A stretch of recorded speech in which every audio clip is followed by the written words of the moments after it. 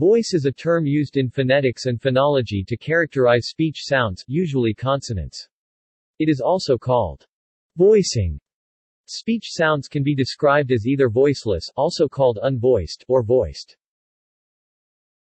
The term, however, is used to refer to two separate concepts.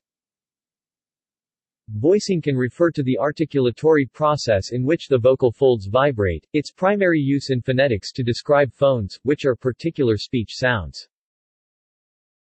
It can also refer to a classification of speech sounds that tend to be associated with vocal cord vibration but may not actually be voiced at the articulatory level. That is the term's primary use in phonology, to describe phonemes, while in phonetics its primary use is to describe phones. At the articulatory level, a voiced sound is one in which the vocal folds vibrate, and a voiceless sound is one in which they do not. For example, voicing accounts for the difference between the pair of sounds associated with the English letters S and Z. The two sounds are transcribed as S and Z to distinguish them from the English letters, which have several possible pronunciations, depending on the context. If one places the fingers on the voice box, i.e. the location of the Adam's apple in the upper throat, one can feel a vibration while ZZZZ is pronounced but not with SSSS. For a more detailed, technical explanation, see modal voice and phonation. In most European languages, with a notable exception being Icelandic, vowels and other sonorants, consonants such as M, N, L, and R, are modally voiced. When used to classify speech sounds, voiced and unvoiced are merely labels used to group phones and phonemes together for the purposes of classification. Notation. The International Phonetic Alphabet has distinct letters for many voiceless and voiced pairs of consonants, the obstruents, such as PB, TD, K, Q. In addition, there is a diacritic for voicedness. Diacritics are typically used with letters for prototypically voiceless sounds. In Unicode, the symbols are encoded U+032C combining caret below HTML, and U+0325 combining ring below HTML. The extensions to the International Phonetic Alphabet have a notation for partial voicing and devoicing as well as for prevoicing. Partial voicing can mean light but continuous voicing, discontinuous voicing, or discontinuities in the degree of voicing. For the example, S could be an S with some voicing in the middle and Z could be Z with some devoicing in the middle. Partial voicing can also be indicated in the normal IPA with transcriptions like B, I, and AID. In English, the distinction between the articulatory use of voice and the phonological use rests on the distinction between phone, represented between square brackets, and phoneme, represented between slashes. The difference is best illustrated by a rough example. The English word nods is made up of a sequence of phonemes, represented symbolically as ends, or the sequence of N, D, and Z.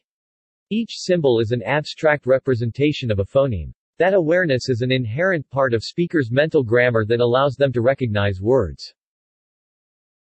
However, phonemes are not sounds in themselves. Rather, phonemes are, in a sense, converted to phones before being spoken.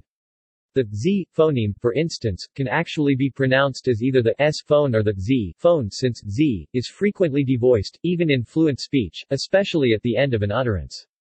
The sequence of phones for nods might be transcribed as ants or ends, depending on the presence or strength of this devoicing. While the Z phone has articulatory voicing, the S phone does not have it. What complicates the matter is that for English, consonant phonemes are classified as either voiced or voiceless even though it is not the primary distinctive feature between them. Still, the classification is used as a stand-in for phonological processes, such as vowel lengthening that occurs before voiced consonants but not before unvoiced consonants, or vowel quality changes, the sound of the vowel, in some dialects of English that occur before unvoiced but not voiced consonants. Such processes allow English speakers to continue to perceive difference between voiced and voiceless consonants when the devoicing of the former would otherwise make them sound identical to the latter. English has 4 pairs of fricative phonemes that can be divided into a table by place of articulation and voicing. The voiced fricatives can readily be felt to have voicing throughout the duration of the phone, especially when they occur between vowels. However, in the class of consonants called stops, such as p, t, k, b, d, the contrast is more complicated for English. The voiced sounds do not typically feature articulatory voicing throughout the sound. The difference between the unvoiced stop phonemes and the voiced stop phonemes is not just a matter of whether articulatory voicing is present or not. Rather, it includes when voicing starts, if at all, the presence of aspiration, airflow burst following the release of the closure, and the duration of the closure and aspiration.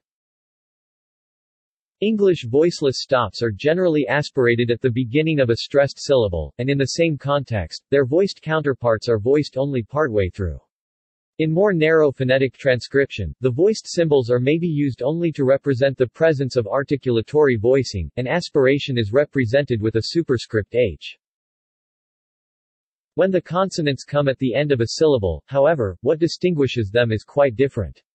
Voiceless phonemes are typically unaspirated, glottalized, and the closure itself may not even be released, making it sometimes difficult to hear the difference between, for example, light and like. However, auditory cues remain to distinguish between voiced and voiceless sounds, such as what has been described above, like the length of the preceding vowel. Other English sounds, the vowels and sonorants, are normally fully voiced. However, they may be devoiced in certain positions, especially after aspirated consonants, as in coffee, tree, and play, in which the voicing is delayed to the extent of missing the sonorant or vowel altogether. Degrees of voicing. There are two variables to degrees of voicing: intensity, discussed under phonation, and duration, discussed under voice onset time.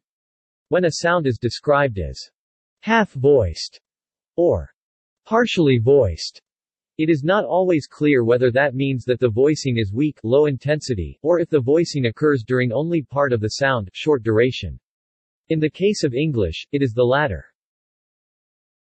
Ju-Honski and some of the neighboring languages are typologically unusual in having contrastive partially voiced consonants.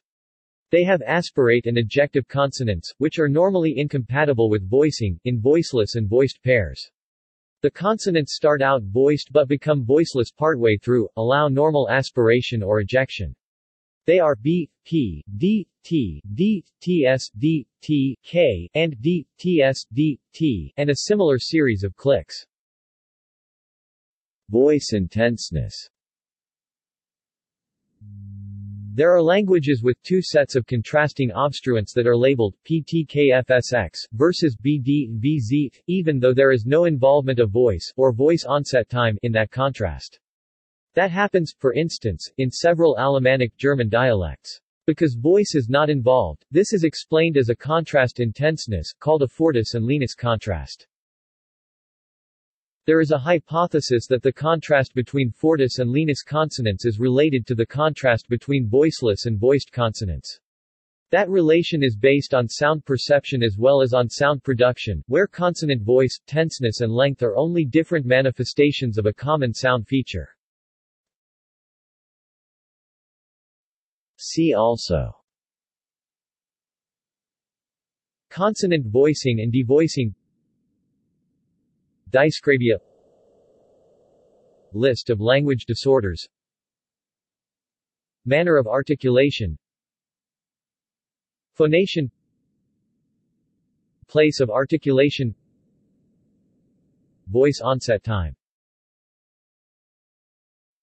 References.